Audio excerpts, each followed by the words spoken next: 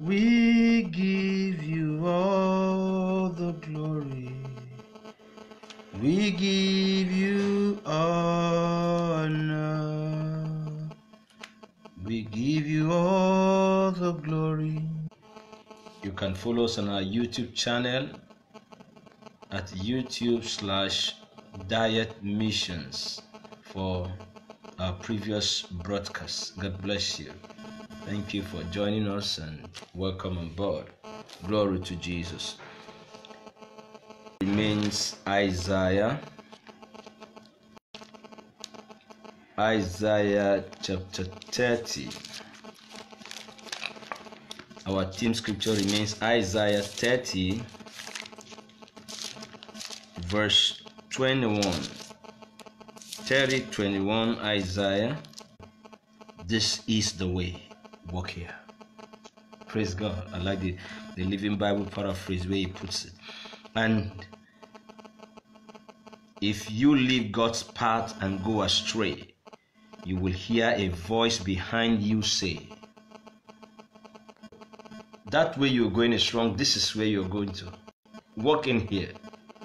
May God guide you this month to the right place, to meet with the right people, for the right purpose. In the name of Jesus. Glory to Jesus. All right.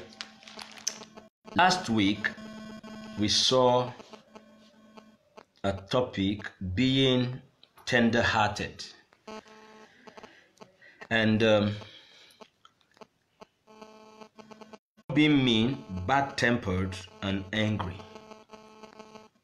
Quarreling, harsh words, and dislike of others should have no place in our lives. Instead, be kind to each other, tender-hearted, forgiving one another, just as God, and so on and so forth. Glory to Jesus.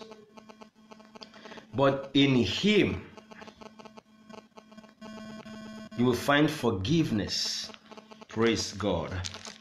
So I take it again. Ephesians 4:30. We saw that being tender-hearted is one or an individual that is kind, easily moved to love, pity, or sorrow. Good.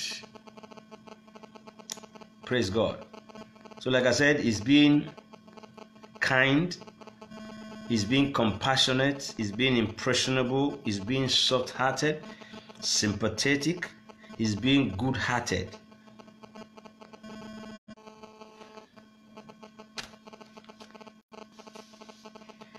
Today we are looking at the part 2. What it means to be tender-hearted. Hebrews 13 verse 2 and 3 from the Living Bible paraphrased.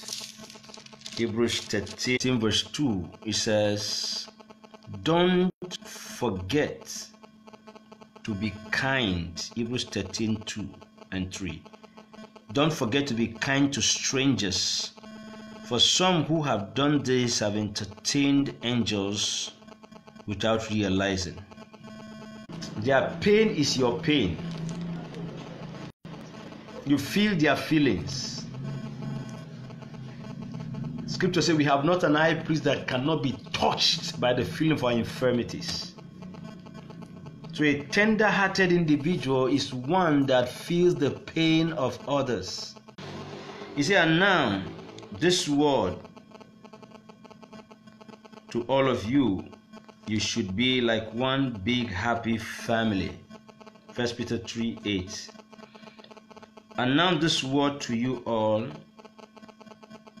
to all of you, you should be like one big happy family, full of sympathy toward each other, loving one another with tender hearts and humble minds.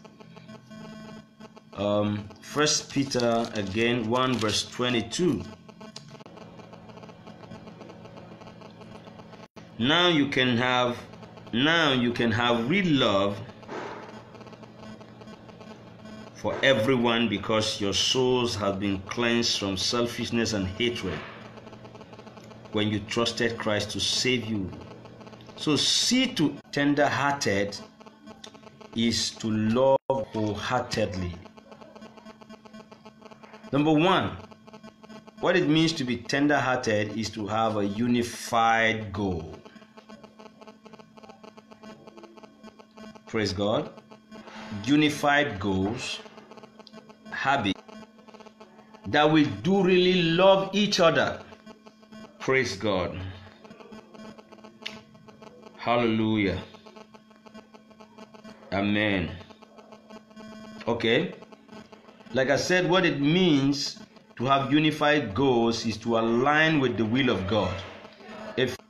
Like I said, we are to align with the will of God. Ephesians 4:16 has this to say. Instead, we will lovingly follow the truth at all times, speaking truly.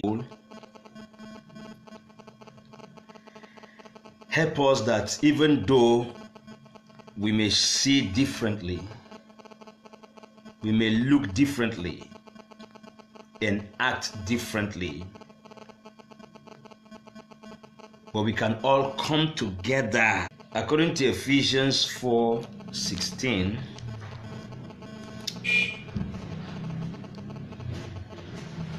he said,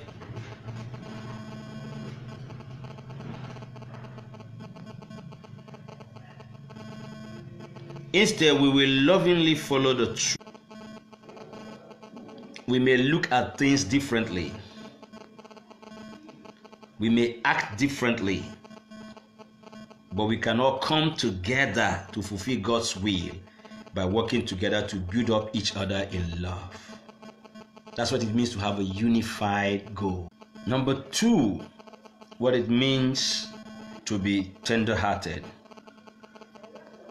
Tender-heartedness is deep involvement feelings, not surface level feelings. Glory to Jesus. It is what deep in come and pass. Praise the Lord. I take it again. Tender-heartedness is deep involvement feeling, not surface level feelings. It is a commitment that is deep rooted in our very spirits and it lingers. It is not just a sudden surge of sympathy that comes and passes. We bring about our family's transformation, the business world, our education, our institutional, educational institutions, our relationships with each other. Because that genuine, concerned love will be shared amongst us. Let the rejected become projected as we understand them with each other in the mighty name of our Lord Jesus. Lord, as you help us to live kindly and in brotherly love with ourselves, may your influence be spread abroad. In the name of Jesus Christ, those that are yet to be connected to you, that do not have relationship with you, we ask the unconditional love be from every form of unrighteousness. Make me your child. I surrender to you today. Thank you for accepting me and making me your child. To the glory and praise of your name, in Jesus' precious name, amen. If you have just prayed that prayer, congratulations.